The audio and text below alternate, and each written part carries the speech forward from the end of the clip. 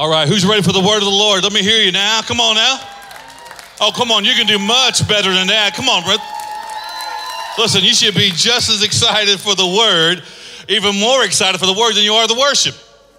It transforms my life. Worship makes me feel good. Worship, come on now. Worship will open my heart up to receive the word, but the word will bring life change when it's applied to my life. The word will bring fruit in my life. So one more time, who's ready for the word? Come on now. There you go. We're kicking off a new series today called Jesus Use Me. Jesus use me. I believe more than ever that Jesus wants to use you. He wants to use me. Listen, we should not be surprised today by all the chaos happening around us. I know it's been a shocking few weeks, and last week especially. A lot of things happening in our government, a lot of things happening in our world, a lot of things happening in our backyard. But we shouldn't be surprised. I want to declare something to you today that we should never be surprised when people act like they've forsaken God. We should never be surprised when people turn their back on God. We should never be surprised when chaos hits. Let me tell you, God is not surprised and God is not shocked. God is not shocked. God is not surprised. He has placed you and He has placed us here during this season for a purpose. You are not here by accident. You are not here without a purpose. God has a purpose. If you are born during this time, God has placed you here during this time. God has destined that you walk through this season. God has got you here for a reason. And the reason is this: you can handle it. I can't handle it. Yes, you can. What part of the Bible says you can't handle it?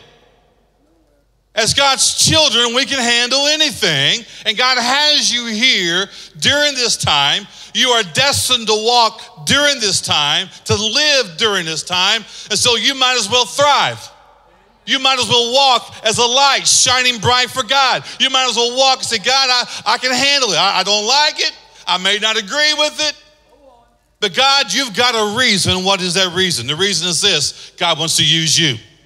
You're here for a purpose. God has given us everything we need to not be afraid and to be victorious. What happens? What happens? The new government raises my taxes and all this goes up. Listen, it's going to change from season to season. From different control of one house, things are going to change. But let me tell you, what doesn't change is God is the same yesterday, today, and forever. And who is your trust in? Is your trust in a political kingdom or a spiritual kingdom? Come on now, let me ask you again, where's your trust? Some of you act like all your trust is in a political kingdom. No, my trust first starts in a spiritual kingdom that, God, you are in control. And I've never seen the righteous forsaken or his children begging for bread. Come on now. I'm telling you today, our faith has got to be, all right, God, you've embraced me. God, you have destined me and you wanted to use me during this season now more than ever. God wants to use you to bring change to somebody's life. God wants to use you to be the person who brings. What are you going to do tomorrow when you head to work? Are you going to walk in with everybody else saying, boy, it's just going to keep going down and get bad. It's going to keep getting worse. I don't know what's going to happen. Boy, we're in trouble now. Are you going to come in and be like, you know what? Yeah, it's crazy. But you know what? I'm all right. I'm at peace because God's in control. Who are you going to speak to? Let me say this to you today. God wants to use you during this time. Write that down if you haven't. God wants to use you during this time. He wants to use you. He wants to use me. He's destined for us to be here. Our world needs Jesus. I love the song we just sang about lift him high. I'm like, yes, God, you alone are lifted high. God, my faith is in you alone. My hope is in you alone. God wants to use you. Government is not our answer. I don't care who's in charge of the White House. Government is never our answer. Jesus is always our answer. And you got to be secure in that. You got to have faith in that Jesus is still the answer for the world today. Jesus is still in charge today. So many people are mixed up about God. I mean, we got people, they're all mixed. We got pastors standing up and declaring different God's names, and they're getting up and say amen and a woman, having no idea about what they're saying. They have no idea about the blasphemy they're bringing. Listen, people are messed up outside of church, and people are messed up inside of church, and it's time for the true church to rise. We got to rise up now. Come on. We more than ever, we have an opportunity.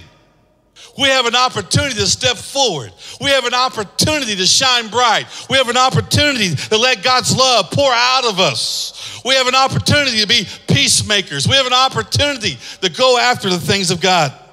The world is watching us. What are they seeing? Now, I'm going to read some scripture today, and I want you to get with me, all right? Are you ready? I want you to get this. We're going to read a couple of long passages here, but I believe it's important. Let's go to 2 Timothy 3, verses 1 through 5. See if this doesn't ring true to us, okay? But be aware, mark this, okay? Pay attention. There will be terrible times in the last days. Turn to your neighbor and say, don't be shocked. And when you go back and study this word last days, its original meaning means sometimes the words last days in the Bible have different meanings, and this one means the last of the last. Okay?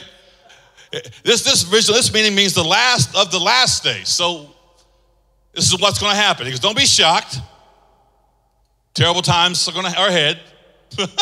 Look what it says. People will be lovers of themselves. That's not happening, is it? Come on now. How many selfies you take this week?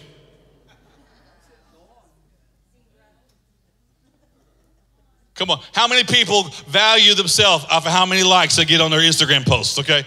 It's taking over, okay? Self-love. We're worried. What is everybody thinking about us? I'm loving of myself. I'm loving myself. How about lovers of money? Is that happening? Every day. Yeah. Boastful. Proud. Abusive. Okay. Check, check, check, check, check, check. How about this one? Disobedient to the parents. That's not a problem, is it? Okay. How about ungrateful? Unholy. Check, check, check. Without love. Come on now, looking for love in all the wrong places. Don't have any love to give. No one loves me. How many times we hear, no one loves me, no one loves me, no one loves me. I don't have any love to give. That's becoming more and more common. Unforgiving. Do we live in a society that's unforgiving? Yeah. How about this? Slanderous. I mean, we don't like what's going on, we just slander the other person, right? We don't like the other side, we slander the other side. Without self-control, check, check, check. Brutal, check. And not lovers of the good. Check, check, check.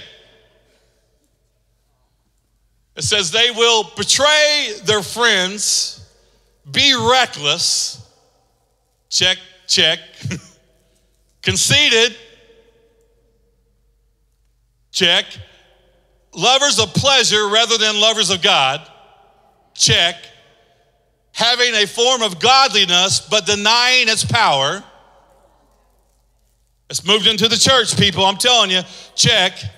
Having nothing to do, he goes, listen, have nothing to do with such people. We should not be surprised that chaos is erupting.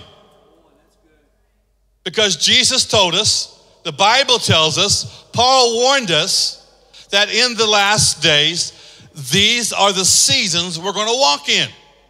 So we shouldn't be shocked. I can't believe people are turning their back on God. Believe it. It's going to happen. So God is not shocked. Okay, God is not surprised. He warned us several years ago, several decades ago, several centuries ago. We were warned that this is what would happen as we near the last of the last days. That's why we spent 4 weeks talking about this in our series before we did transformation. We talked about the last days.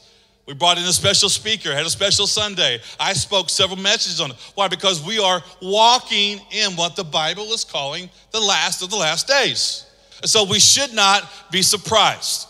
But what should happen is my behavior should be modified to realize, all right, I need to lift my head up. I need to look unto the Lord. I need to make sure my house is in order. I need to make sure my children are ready to meet Jesus. I need to make sure my family's ready to meet Jesus. I need to make sure my friends are ready to meet Jesus. I need to go all out. I need to go all out. I got to quit being self-consumed and let God's light shine on me brighter than ever.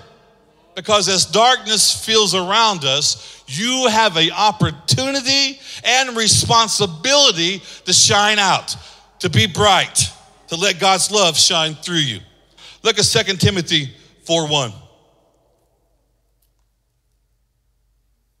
In the presence of God and of Jesus Christ, who will judge the living and the dead, and in view of his appearing and his kingdom, I give you this charge. He challenges us.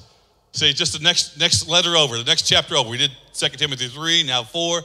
He goes, I want you to preach the word. Preach the word.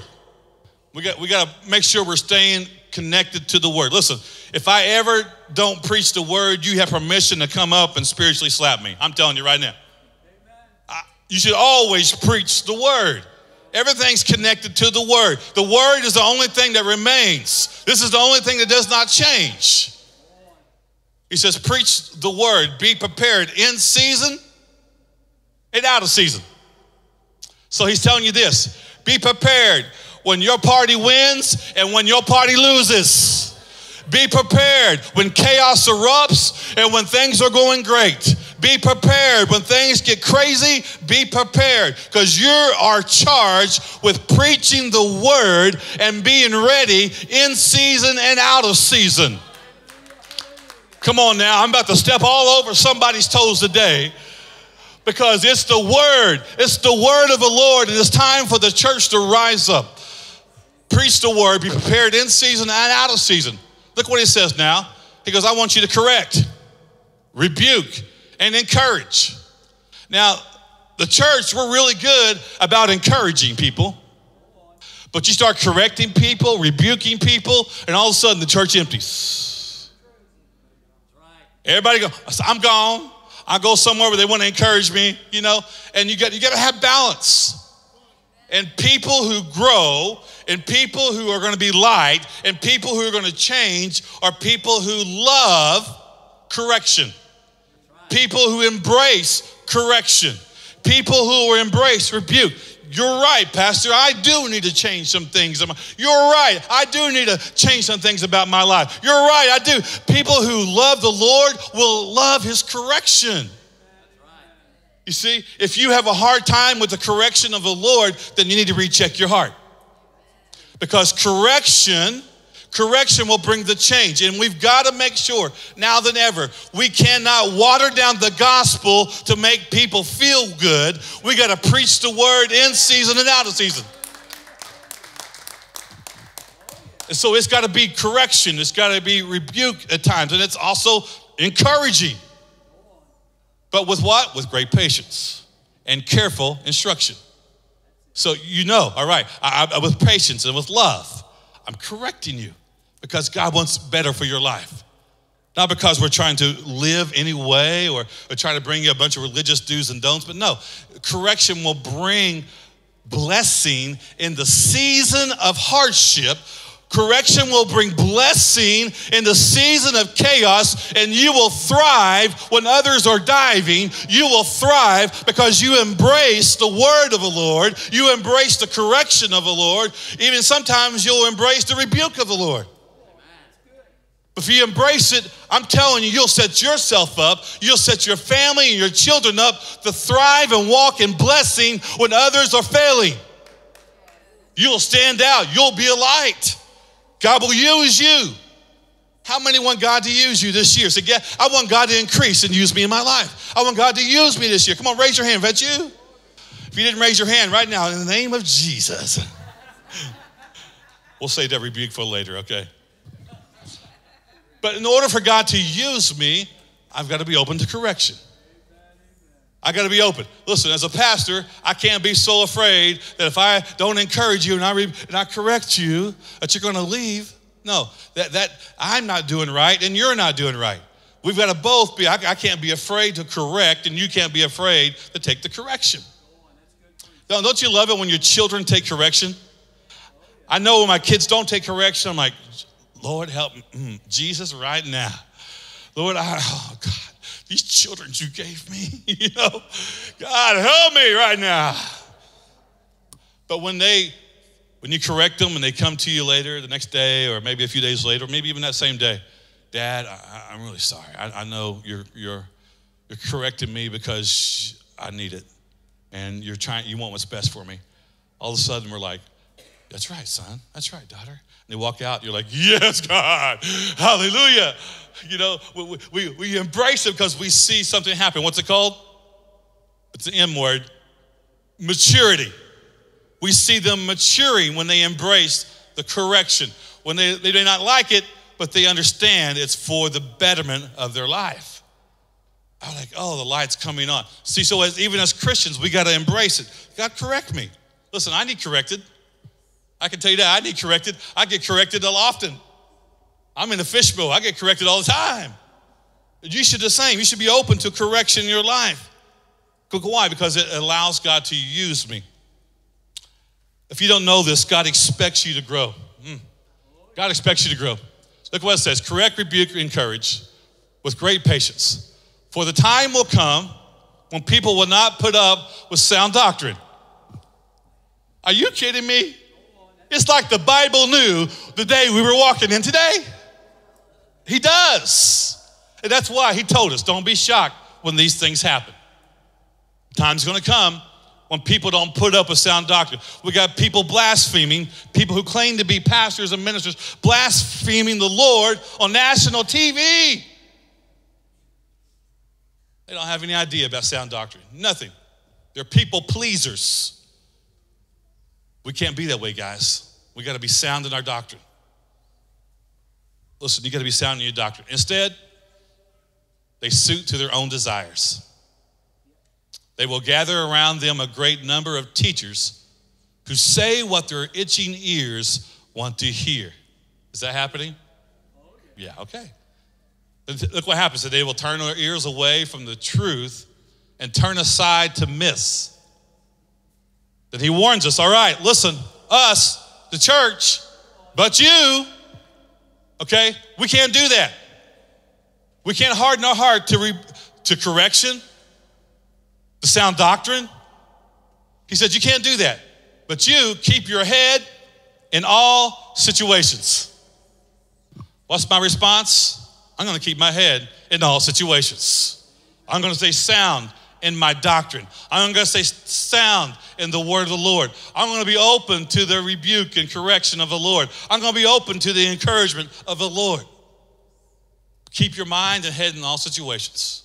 Listen, don't be afraid of suffering for the Lord. You're going to be persecuted. When you take a stand for the Lord, you're going to be persecuted. People are going to mock you. People are going to say things about you. That's outdated. That's no longer relevant. They're going to keep pushing you, and pretty soon the majority is going to become the minority. But that's okay. He said, for you, keep your head in all situations. Don't be afraid of the suffering of the Lord. Work at telling others the good news. So what do? What's my response? Keep my head in all situations. Be teachable. Be correctable. Get sound in my doctrine. Don't be afraid of suffering for the Lord. Work at telling others the good news. There it is. Jesus used me because I am in charge of telling others the good news. This is my responsibility. This is why you are saved, redeemed for this season, because he expects you and I, my life, to shout out, to live out, to be an example of the good news, and to fully carry out the ministry God has given you. Listen, today, we got to make sure that we are ready to be the church. We can't come to church on Sunday, sing our favorite song, lift our hands, say amen, and live out and go out tomorrow and live like the devil all week long. I've got to grow. I've got to be rebuked and corrected and say, yes, I've got to make some changes in my life. I've got to stand on sound doctrine of who Jesus is and who he says I am. That there is only one way to the kingdom of God. There's only one way, it's through Jesus Christ. There is no other God before him. I don't know. We got to be inclusive. No, you don't. There's only one God. There's only one way. I don't have to show disrespect to somebody else if they choose to believe a different way. But you know what? As for me and my house, there's one way. There's one God. Someone needs to say amen a little louder about that. We got to have sound doctrine. God expects me to grow. God expects me to be transformed. That's why we ended up the year last year, long series on transformation. God expects us to grow. God expects us to transform. He expects us to be a light in the darkness. If it's getting darker, then he wants you to be brighter. Listen to me. Every single one of us is a preacher. Turn to your neighbor and say that. Did you know you was a preacher? You're a preacher today. I thought you was the preacher. No, I'm the pastor. You're a preacher.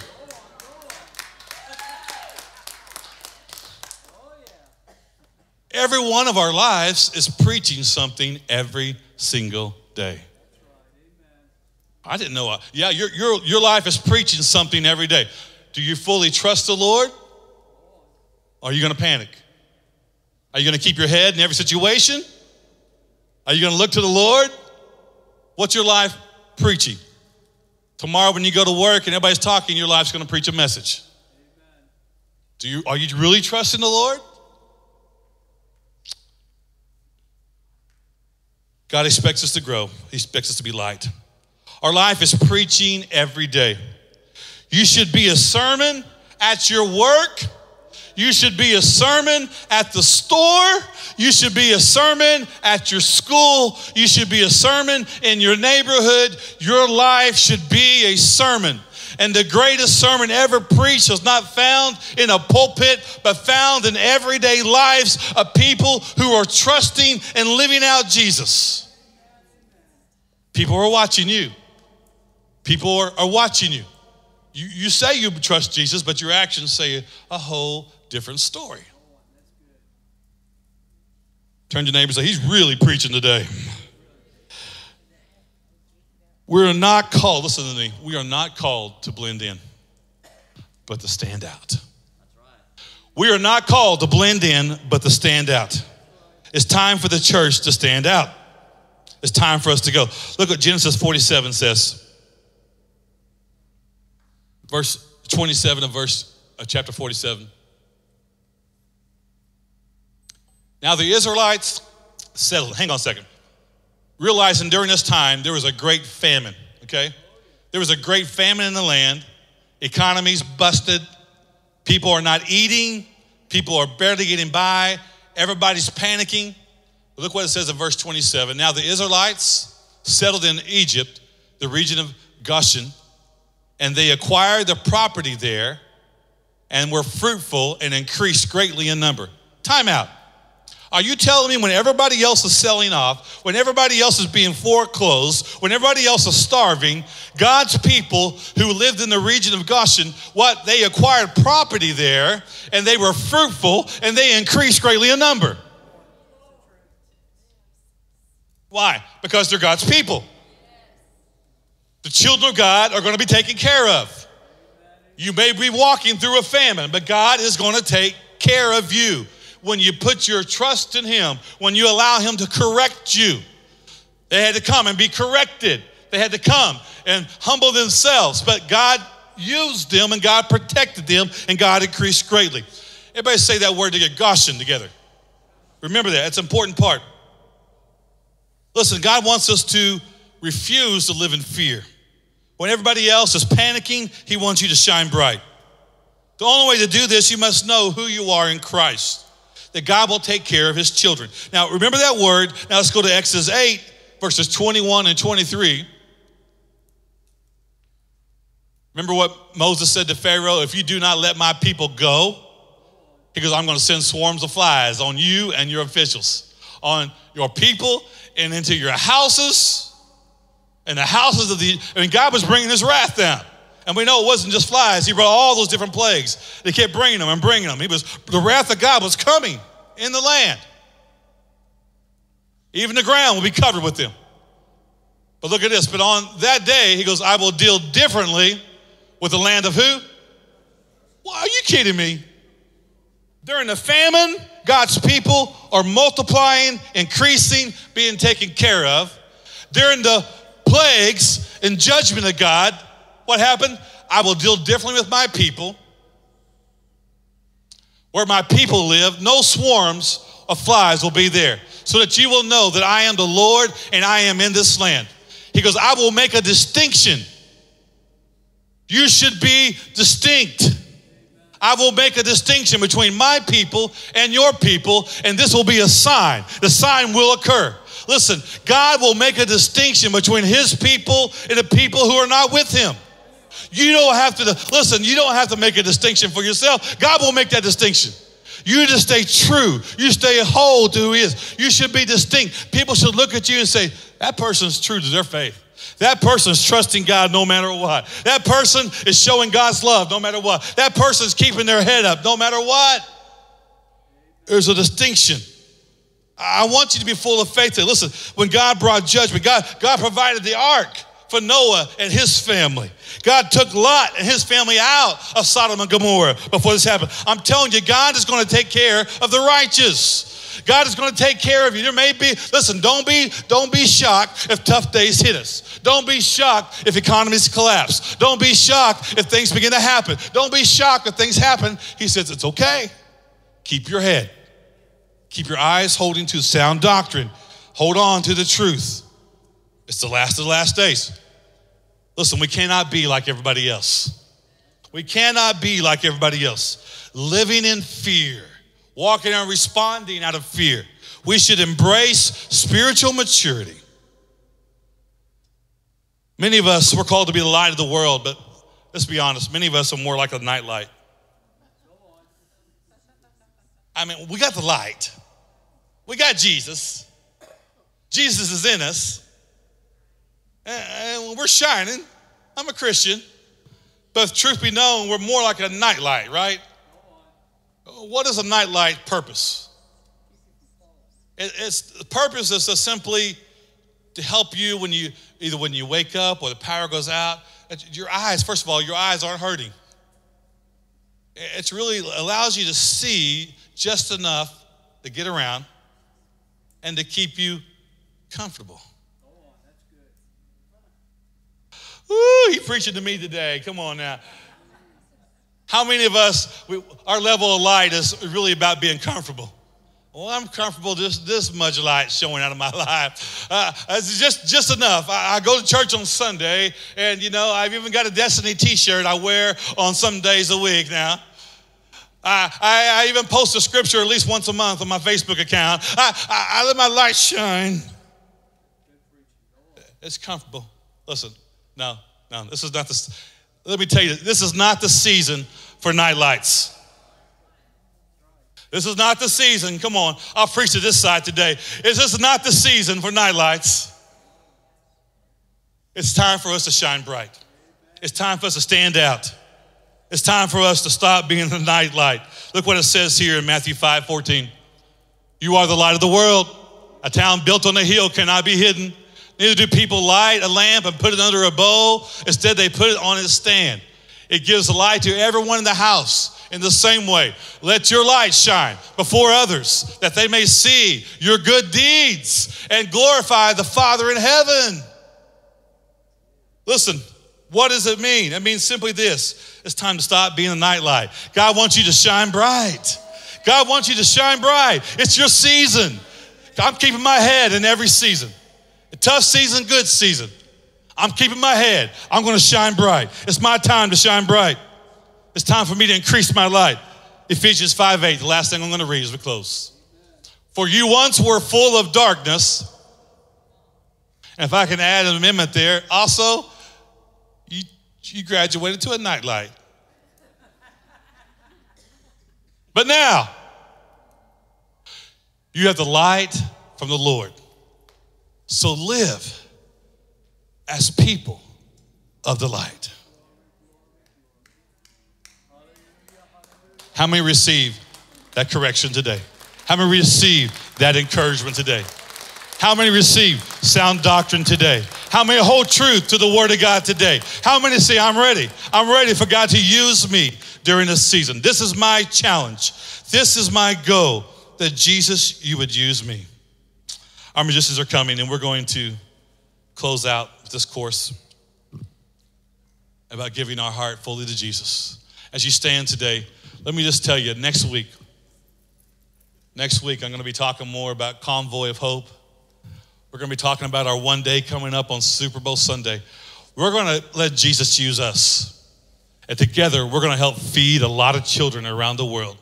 Do you realize today, because of your faithful giving last year on Super Bowl Sunday, that 160 kids are having a meal today, and they get it every day, at least once a day, because of what you did. 160 kids all year long were getting fed who would have been hungry because that you said, you know what? I'm going to be a light. I'm going to let Jesus use me. So next week, I'm going to share with you the goal we're going to set for us as a body. And we're going to come and we're going to talk about how we're going to make a difference in kids' lives. But this year, I believe that God wants to use us more than ever. God's going to use us to be his hands and feet. God's going to use us to do miracles. He's not going to use me by myself, but together, he's going to multiply what we give. And it's going to become a miracle in God's hands. How many raise your hands and say, Pastor, I want Jesus to use me today? Father, we prayed this prayer. Use us. Use us, God. Use us, God. Help us to be people who embrace correction. Help us to embrace rebuke. Help us to embrace encouragement. Help us to embrace sound doctrine. Help us to embrace the teaching of the Word. May we keep our head in every season. May we respond differently than others around us. No, we're called to be light. And we say yes to that in Jesus' name. Come on, let's make this the prayer of our heart today. Let's give him our full heart.